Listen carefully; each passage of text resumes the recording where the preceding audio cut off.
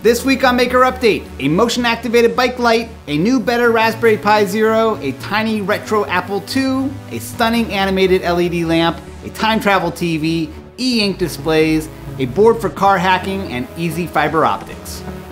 It's Wednesday, March 1st. I'm Donald Bell, and welcome to another Maker Update. I found a lot of cool projects this week, plus some really big news from Raspberry Pi. And I've also got a new gig from the Wirecutter. I'm going to be helping them put together a guide for the best soldering irons for beginners. So if you have a great suggestion for a good soldering iron for a beginner or a kid, let me know. Okay, leave me a comment or get in touch. And with that, let's move on to the project of the week. The amazing Bob Clagett from I Like to Make Stuff created this cool motion-activated bike light using an Arduino, a rechargeable 12-volt LiPo battery pack, and some Adafruit NeoPixel LED strips. What's great about this project is that there's really not a lot to it, and the payoff is fantastic. You've got 12 volts running from the battery to the Arduino 101 board, which is the $30 variation of an Arduino Uno that uses the Intel Curie chip and includes a built-in gyro sensor and accelerometer, which Bob takes advantage of. From there, the LED lights are also powered by the battery, but with a $7 converter in between that steps the voltage down to the 5 volts needed by the LEDs.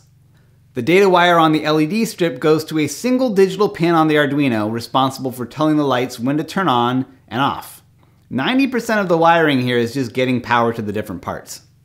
The magic is in the code, which monitors the built-in Arduino sensors to detect when the bike is moving, which signals the lights to go on.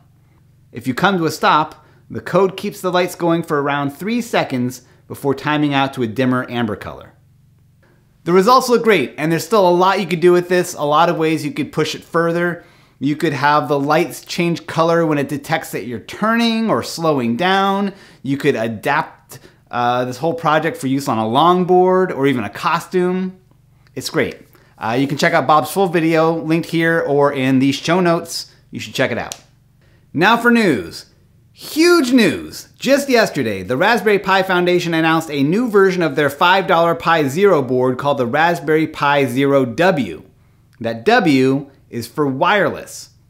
The board now costs $10 and is essentially the same as the last Zero, but with Wi-Fi and Bluetooth built right in. The same size, same shape, same 1 GHz single core processor that's slower than the Pi 2 and the 3, the same infuriating little micro USB port, but really, this is a huge deal.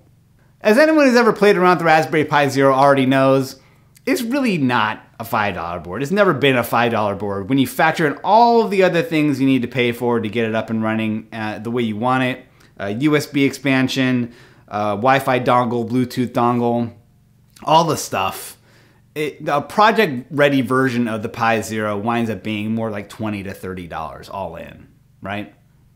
But having all of that baked right in for $10 means that you can connect up any Bluetooth peripherals and connect to Wi-Fi and still have that USB port free for other stuff.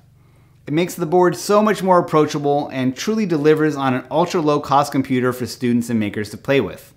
I'm super excited to check it out. I'll probably have to wait though, because already I'm seeing that outlets like Adafruit are sold out. The demand for the original Zero made supply pretty spotty. I can't imagine that this one's going to be much easier.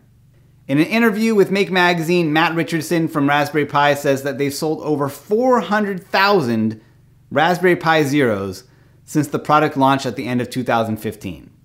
That's insane. Now for some other great projects I found this week. Check out this working miniature Apple II computer. I found this through makezine.com. It's a project by Chris Larkin. It uses a $9 chip computer board running Linux and a piece of Apple II emulator software called LinApplePi. The enclosure is constructed from a 3D print that Chris links to for printing your own, and the display is a $45 NTSC display from Adafruit. Now the little keyboard on here isn't functional, but you can connect a USB keyboard to do most things. There's also an onboard speaker for sound, and I love how he even included a little power button up in the top right. There's a GitHub link in the show notes that will show you everything you need to make your own. Also, look at this reactive LED pendant lamp from Martin Cowell. Honestly, I scrolled right past this one on Instructables until I saw it again later on the Adafruit blog. because still photos don't do this justice. Fortunately, a single animated GIF here gives you just a hint at how amazing this thing really looks. I could watch this all day. The lamp uses 8 4-meter strips of NeoPixel LEDs that are strung up across a framework of laser-cut 1/8-inch plywood. A teensy microcontroller is used to program the light animations, which were written in collaboration with Danny Wilson. There's also a considerable power supply on here that's needed to drive all these lights, but man, just look at it. And for a simple crafty Pi project, check out this TV time machine by Wellington Duraes. It's basically just a Raspberry Pi 2 wired up to a small monitor playing a loop of vintage TV pulled from archive.org. Maybe the knobs switch on the power or adjust the volume, or maybe they're just there for show. But what I love about this project is that it's all about the execution. It takes an eye for the look of a vintage enclosure to pull it off. The seafoam color, that grill cloth, the knobs, the masked outline of the screen. I could even see you going super small with these, something like that mini Apple II, and selling them on Etsy. I bet the retro community would flip out over something like this. All right, and now for a few tools and tips. Adafruit is now stocking a 2.7-inch e-ink display for Raspberry Pi called the PaPiRus 2.7. It's a Pi hat that fits right onto most Raspberry Pi boards. It's $50, which isn't cheap, but it's ultra low power. It retains images and text even when the power is off. You can read it in daylight, and it even includes 4 buttons. I'm not sure yet what I'd use it for, but I'm a sucker for weird displays. They also stock a super small one that fits right onto a Pi Zero or a Zero W that sells for $35. I saw a Kickstarter for a product called Machina. It's an Arduino-based tool for reading data from your car's OBD-II port, which is that standard diagnostic port that repair shops use for resetting your car's notifications, but it also spits out all kinds of interesting real-time data about your car.